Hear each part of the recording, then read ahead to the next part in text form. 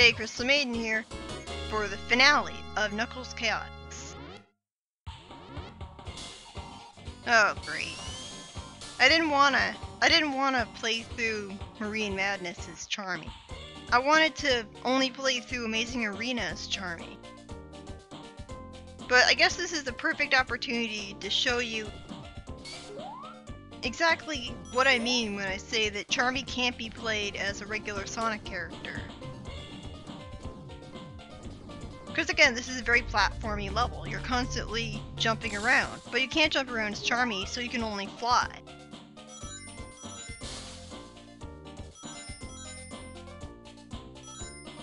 There are loop-de-loops outside of Speed Slider, because I just saw one here.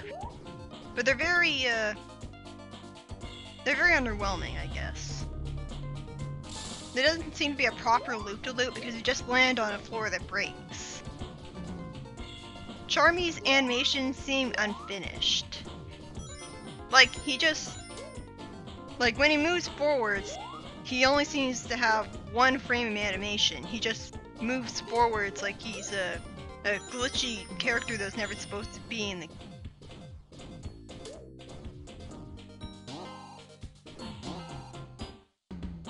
And of course I mentioned how weird he looks when he's on the moving platform that brings you into the next level.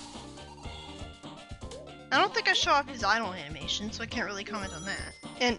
And see, that was a perfect example of how wonky Charmy is to play as a Sonic character, because I just got hit by a spring, and with any other Sonic character, I would hit a spring, and then hold down, and then I would get sent moving really fast, and then I would just roll down a slope. But you can't do that with Charmy. He just stops. Thankfully, you can break item boxes with Charmy by flying into them, so he's not all that hampered by the fact that he can't jump or spin dash. If you're moving along the ground and you hold left or right and tap the A button, you'll dash along the ground a little bit faster.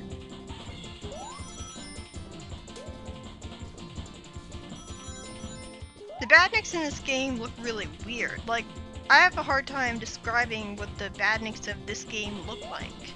Especially the ones in this level. Like, what are they even supposed to be? Normally Eggman's robots look like animals. At least in the classic games anyways. Here they just look kinda like abominations or something. But finally we come to the boss of Marine Madness.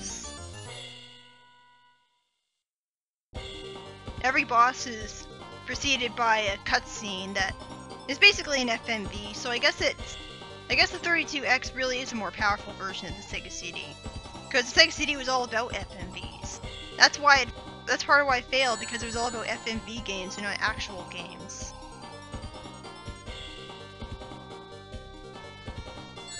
But anyways, this boss is really boring because the first part of it, you're just waiting around and dodging the polygon shield because it'll hit you.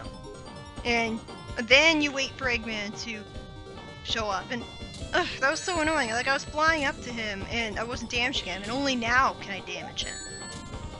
I was sort of dreading fighting a boss fight with Charmy because his flying controls are really unwieldy. Like, you can only fly in exactly 8 directions, so it's not really all that smooth. But thankfully, I just repeatedly flew into him and he died. So, Charmy actually beats boss fights too, and wow, that's a shitty victory animation. I mean, look at him, he's literally just turning multiple ways. Like, he looks like he's a lunatic. He's just moving his head back and forth to the side. Compare his victory animation with vectors. I mean, you can barely even... This game doesn't really do a good job of showing off Charmy's personality.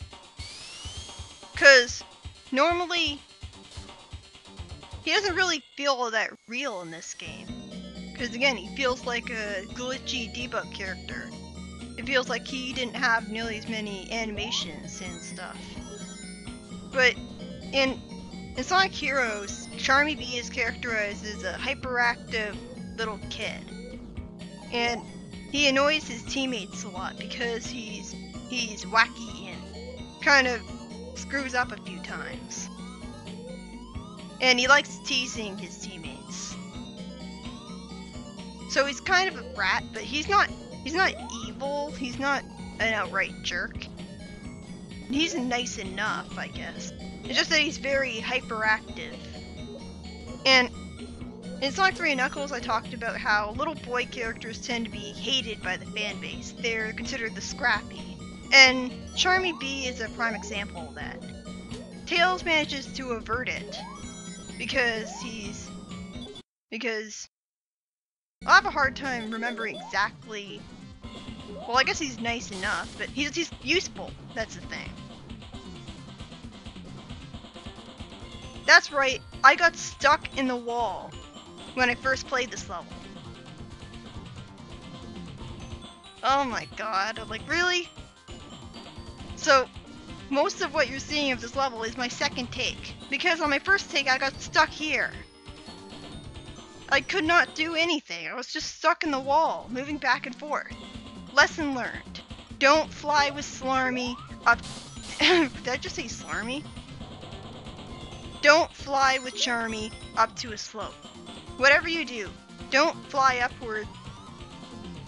Don't try to fly into a sloped wall, because chances are you'll glitch through it and then be stuck in it. I don't think I've ever been stuck in a wall in a Sonic game before until that point. Like, people say that Sonic CD has collision detection issues. I never got stuck in a wall in Sonic CD. I didn't fast forward that elevator. It just went faster than normal for some reason, which I appreciate. But yeah, it's kind of sad that the most memorable parts of the game to me are the really annoying boss fight of a Botanic Base Zone, and the 2 times when I clipped through a wall. Like, the most memorable parts of the game for me were a really horrible boss fight and getting stuck in a wall or clipping through it. That is not the part of the game that you want to be the most memorable. Because for the most part this game isn't all that memorable because every level has 5 acts, and so every level, the game starts to blend together after a while. I mean, the levels themselves are unique enough. I think it would be fine if the game only had 2 or 3 acts. But because it pads itself out, it starts to feel repetitive. And it makes the fact that there's no challenge in the levels all the more boring and mind-numbing. The game's fun to play. It's fast enough, and I enjoy playing it. It's just that, you know, you can't die, you can't get crushed, the platforming isn't that difficult. Normally I wouldn't say that it's the perfect newbie game because the ring tether mechanic is difficult to get used to. And it doesn't really appear in any Sonic game ever again. So you get used to it, and if it's your first Sonic game, you're never going to see it again. I thought that the mini-boss before was the boss, but actually this is. The pre-boss cutscenes are pretty underwhelming. Like, there isn't really much going on in them. There's no dialogue or anything. I like this theme too.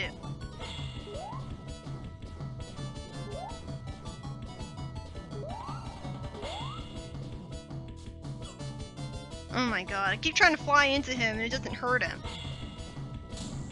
So I guess you have to... So now you can fly into him to hurt him. That's consistent. It looks pretty easy to get hit here. And I almost died because I didn't go back to collect a ring after I got hit. But because I had the blue ring power up, I just collected that ring and then I got all my rings back. Like I said, the boss fights in this game are pretty easy. Like, I was dreading the rest of the boss fights after beating Botanic Base Zone, because that was the first boss I ever fought in this game. Charmy, his ability to throw his partners is really pathetic. Like, he can barely throw them at all. And it's justified because he's so tiny. Oh great, it's this boss fight. I at least like the fact that you can change characters before fighting this guy, because it would have sucked having to fight this boss fight with Charmy. While he does sort of break boss fights, he's also pretty, again, his flight control sucks, so I'd rather just be able to jump into a boss. This boss fight is absolutely horrible, and the reason for that is that you're expected to accurately time hitting the stage randomizer. You have to hit it at exactly the right time so that the X is highlighted, and that will damage Metal Sonic. If you don't hit it at exactly the right time, then it'll highlight a number instead. And the number that the attack that Metal Sonic does corresponds to what number you land on. I had a lot of bad luck for this boss fight. I kept on landing on numbers instead of hitting Metal Sonic. So I'm gonna end up showing off pretty much every attack he has. This boss fight took me forever and I had to do a lot of editing for this. I don't think there are any rings in this boss fight, but it doesn't really matter because, again, you get hit and you lose your partner, and then he respawns after a while. So it's easier to die here, but it's not too difficult. The boss music is intimidating enough. It's yet another theme that is repetitive because there's not enough to it.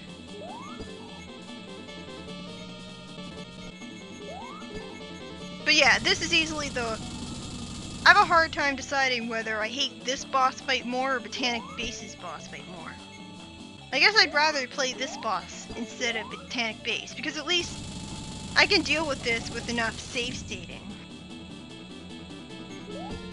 It's just, why do they expect you to accurately time jumping into that thing? You accelerate so slowly from a standstill, so you pretty much got to walk right up to the red bumper thing and then just jump into it. It's so hard to time it correctly.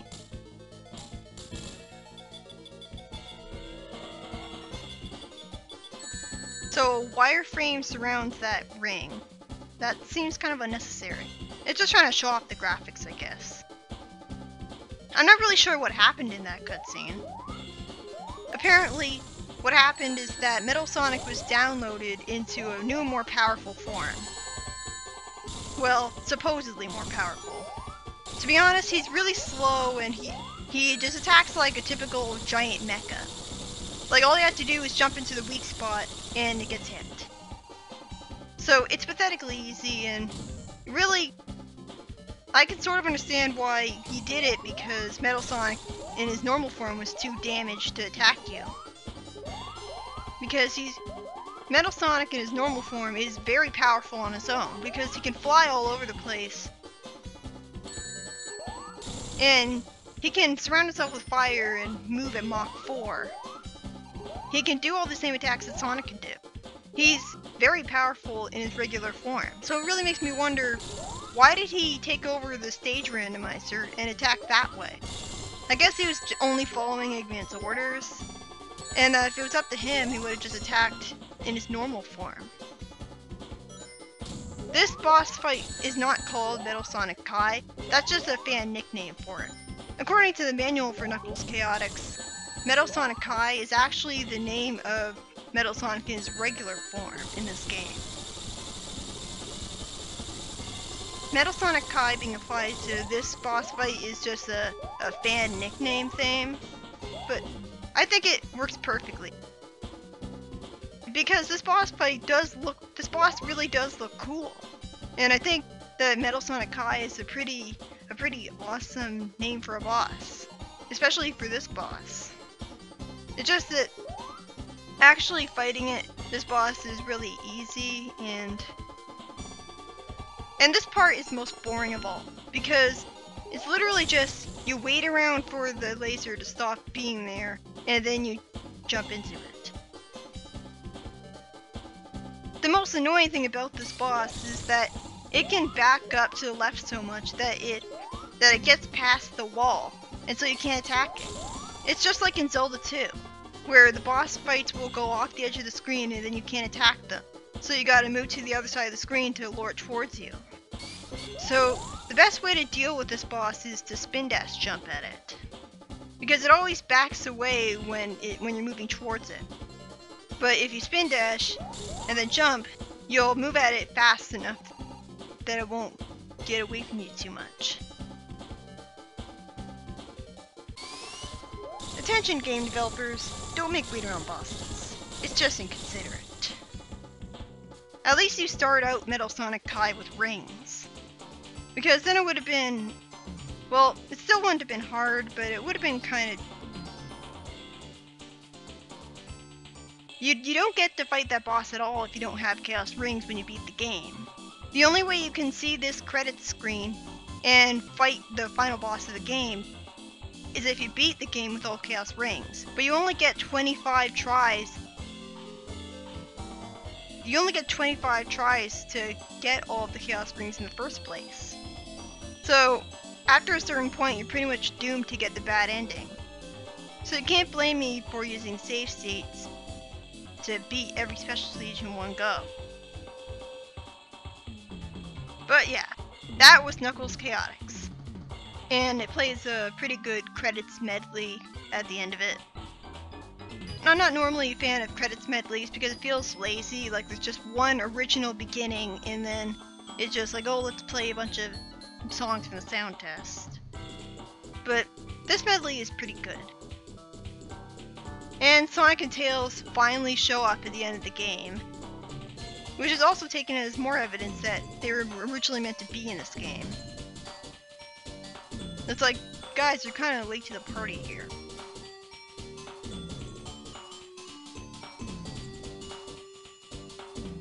So I think this is a fun time waster. I mean, again, it's really easy. You don't ever have a threat of getting crushed in the levels. There's no bottomless pits at all, and you have to get hit multiple times to die. And the platforming is really not that difficult, and there isn't really that fast either. Because it's all about the corkscrew loops. It's not really about loop-de-loops or slopes. That's why I think that Speed Slider is the best design level in the game, because it feels like a Sonic level. But even then, the biggest problem it has with level design is that it's too open and there's too many different paths you can take, but it's too hard to figure out how to get to the goalposts, because there's so many different ways you can go. So I'm always lost when I play through the levels of this game. Other than that though, it was pretty fun. I didn't find it bland at all. And even though you have 5 acts per every level, which pads out the game, and the level design doesn't always change all that much, but I feel like it was different enough. Like, I didn't really feel like it was all that repetitive, replaying a level 5 times, because they're not replaying the exact same level. There's very clear level design changes, makes it feel different. The soundtrack is mostly good, except that most of the songs are really short and repetitive, like it's Sonic Drift. Like I love Botanic Bass. I love Door into Summer. And the graphics, the game looks pretty good. And the story is pretty bare bones. Like, Knuckles goes to Carnival Islands to stop Eggman, and everyone has their own reasons for being there. It's pretty bare bones.